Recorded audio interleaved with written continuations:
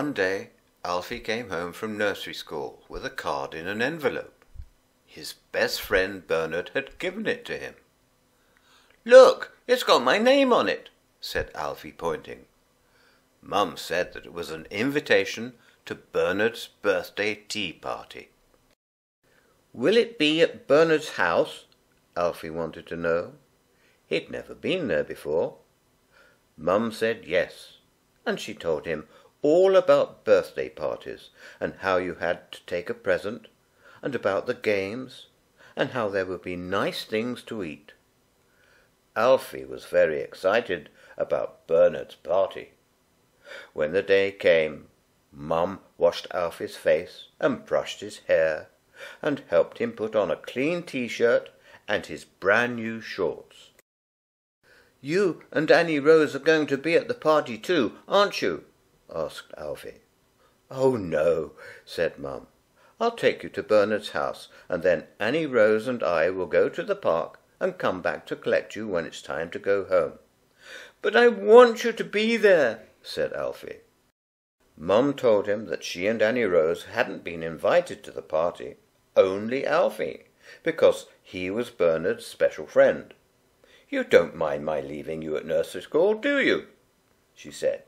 "So you won't mind me being at Bernard's house either, as soon as you get there." Mum had bought some crayons for Alfie to give Bernard for his birthday present. While she was wrapping them up, Alfie went upstairs. He looked under his pillow and found his old bit of blanket which he kept in bed with him at night. He brought it downstairs and sat down to wait for Mum. "You won't want your old blanket at the party," said Mum when it was time to go. But Alfie wouldn't leave his blanket behind. He held it tightly with one hand and Bernard's present with the other, all the way to Bernard's house. When they got there, Bernard's mum opened the door. "Hello, Alfie," she said. "Let's go into the garden and find Bernard and the others." Then Mum gave Alfie a kiss and said good-bye, and went off to the park with Annie Rose. "Would you like to put your blanket down here with the coats?" asked Bernard's mum. But Alfie didn't want to put his blanket down. He still held on to it very tightly. Bernard was in the garden with Min and Sam and Daniel and some other children from the nursery school. "Happy birthday," Alfie remembered to say, and he gave Bernard his present. Bernard pulled off the paper. "Crayons, how lovely," said Bernard's mum. "Say thank you, Bernard." "Thank you," said Bernard. But do you know what he did then? He threw the crayons up in the air. They landed all over the grass. "That was a silly thing to do," said Bernard's mum, as she picked up the crayons and put them away. Then Bernard's mum brought out some bubble stuff and blew lots of bubbles into the air. They floated all over the garden, and the children jumped about trying to pop them. Alfie couldn't pop many bubbles because he was holding on to his blanket. But Bernard jumped about and pushed and popped more bubbles than anyone else. "Don't push people, Bernard," said Bernard's mum sternly. One huge bubble landed lightly on Min's sleeve. It stayed there, quivering and shiny. Min smiled. She stood very still. Then Bernard came up behind her and popped the big bubble. Min began to cry. Bernard's mum was cross with Bernard and told him to say sorry. "Never mind, we're going to have tea now, dear," she told Min. "Who would you like to sit next to?" Min wanted to sit next to Alfie. She stopped crying and pulled her chair right up close to his. For tea there were sandwiches and little sausages on sticks and crisps and jellies and a big iced cake with candles and "Happy Birthday, Bernard" written on it. Bernard took a huge breath and blew out all the candles at once. Phoo!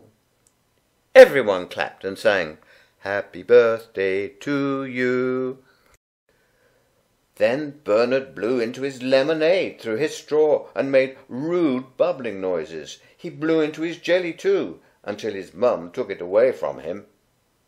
Alfie liked the tea, but holding on to his blanket made eating rather difficult.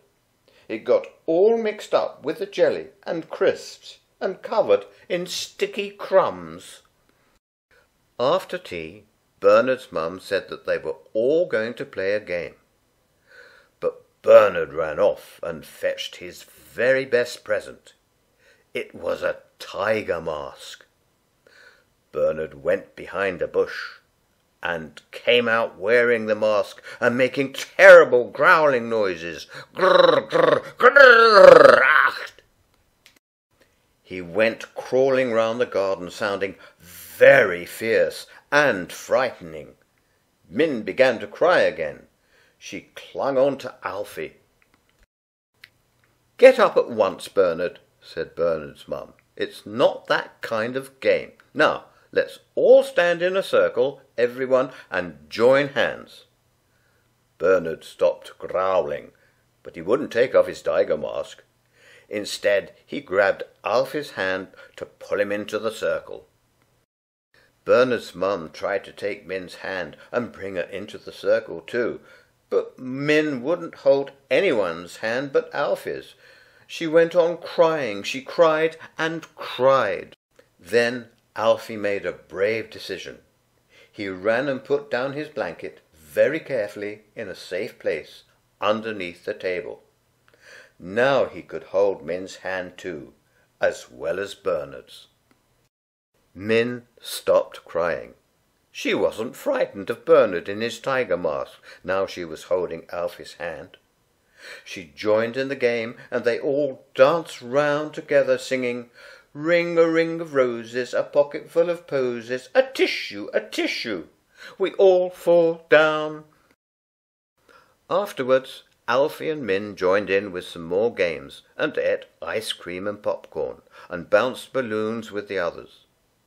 Alfie had such a good time that his blanket stayed under the table until Mum and Annie Rose came to collect him. "What a helpful guest you've been, Alfie," said Bernard's mum, when Alfie thanked her and said good-bye. "Min wouldn't have enjoyed the party a bit without you. I do wish Bernard would learn to be helpful sometimes." Perhaps he will one day." On the way home, Alfie carried his blanket in one hand and a balloon and a packet of sweets in the other. His blanket had got a bit messy at the party. It had been rather in the way too. Next time he thought he might leave it safely at home after all. Alfie thinks it's nice to have parties. Do you too? I hope so. Bye-bye.